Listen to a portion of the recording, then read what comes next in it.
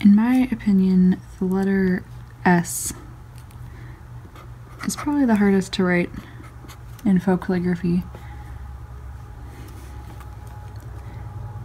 The first way, I'm going to show you two ways.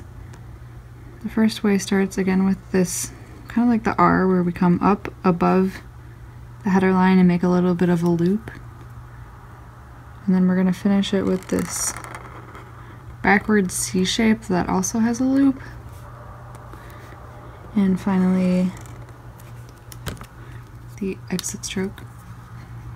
So we're coming up and down, and this loop is similar to the R, where you can leave it open, you can fill it in, or you can add shade to it. Here we're coming down and then down here. This is up. So we're definitely going to add some shade on this downstroke. And then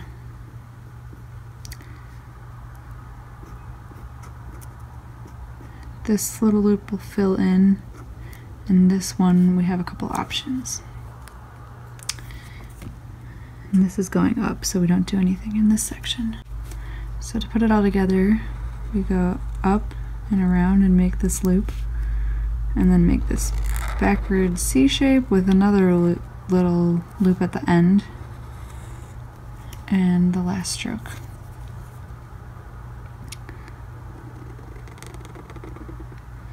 So you can add the line for the shade in here, and then you can fill those in if you want.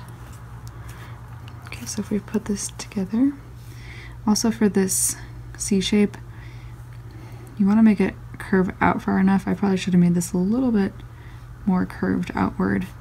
If you make this line too narrow or not curved enough, you can always add the shading on the outside to balance it out a little bit. So we'll go up above the header line and make a little loop, come out to the right, back in with another loop, exit, and then we'll add the shade here, and then fill this part in, fill in this little loop, and then up here, if you want, you can fill that part in, or you can add some shading on the side.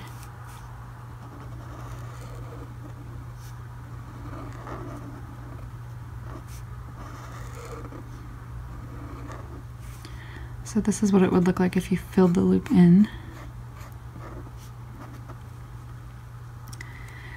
If you want, you could just completely get rid of that loop part and instead just make it like a line where you come back down.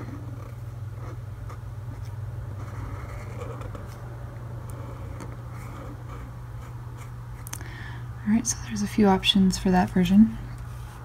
And again, that's the more, I guess, traditional way of making it. If you want to do a little bit more modern, you can start by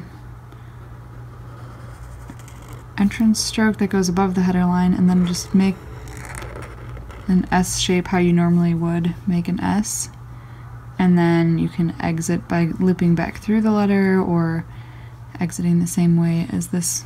And I'll show you what some of the challenges are of this version. So again, we start by going up, and then on the curved part of the S, there are a few options. So this whole line we made by going downward. So you can either add shading on these two parts of the curves, so here and here, and I'll show you that way first.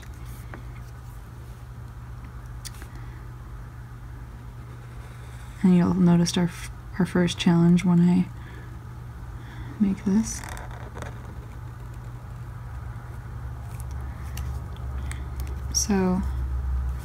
So the reason I stopped right here is because if I'm going to add shading on this section and this section, I want to do it, you can either do it on the outside or the inside. I like to do it on the outside to give it a more like curvy look. And then to finish it, you can go through. So Same challenge as the second version of the B and the P, where if you want to go through the letter, but if you want to leave this gap, then you have to do it in 2 separate strokes.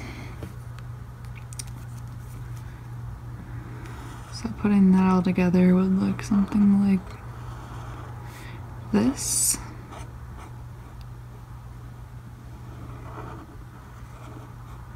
Where you're shading the outside of the curves.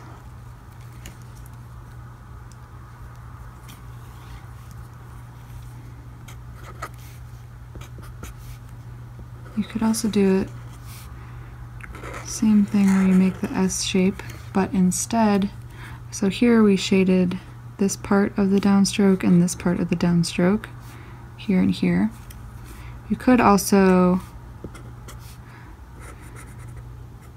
shade this section. So technically this whole part is going down, but you wouldn't want to just shade the entire curve and this line and the curve. So a different option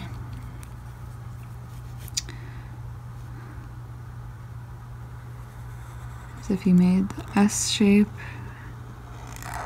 come around, and then here is a challenge with writing the letter like this if you want to leave the gap, because if you want to shade this section of the S, then you would have to write these 2 parts first, then you can add your entrance stroke and the loop if you don't want to have this line going through. So you could either draw this part, leave a gap, come around, and then draw these lines, and then same thing with finishing off the letter if you want to come back through here. You could also bring this all the way around and cross over the entrance stroke, which I'll show you in this version. If you want to do it like that, kind of crosses back through, and then I'm going to add some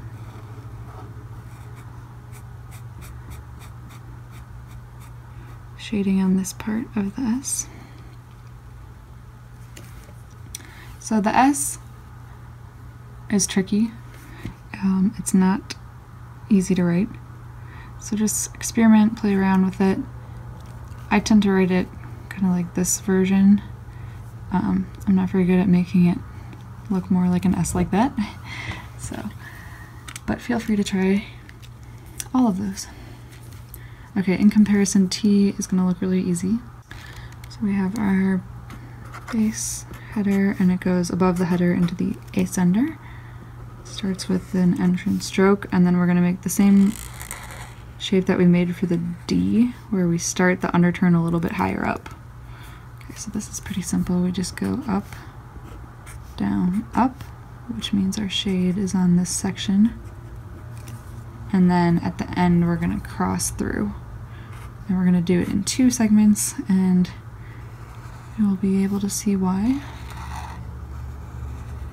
if you can't already guess. So we're going to add the shade on the inside of the shape, and then to cross the T, the reason we do it in 2 segments is so that you can leave that gap.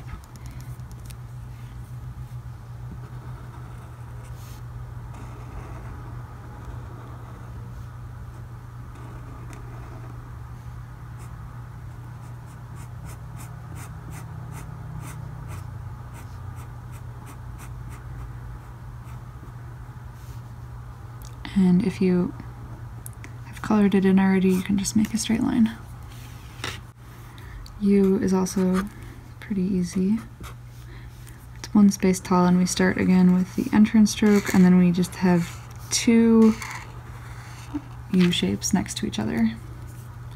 So up, and then down and up, down and up.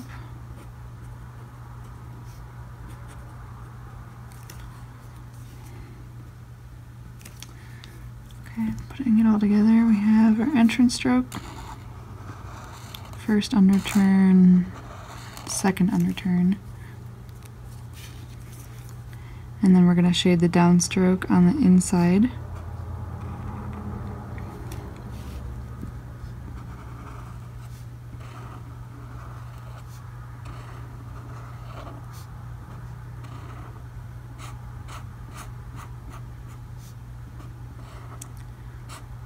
So the U is pretty simple. And the last letter on this page is V. And V is actually only 2 strokes. The first one is compound curve, and then we have that mini underturn that we've seen a couple times in the letter B and the letter O. Okay, again, we've seen the compound curve several times now, and so now we know to make one of the humps bigger. I usually make the first hump a little wider than the second, so that when I come back in to add the shade, then they become equal. And again, for this part, you can either think of it as making an underturn that's just offset, or you can think of it as adding a little bit of shading to the inside right here, and then leaving with an upstroke. So here I'll show if you make if you make the right side a little wider, then you can add the shade over here.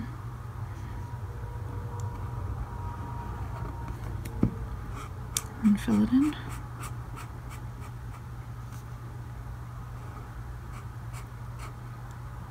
Okay, so this is just an underturn shape that you're starting a little bit to the left of this line, and then that will become a shade.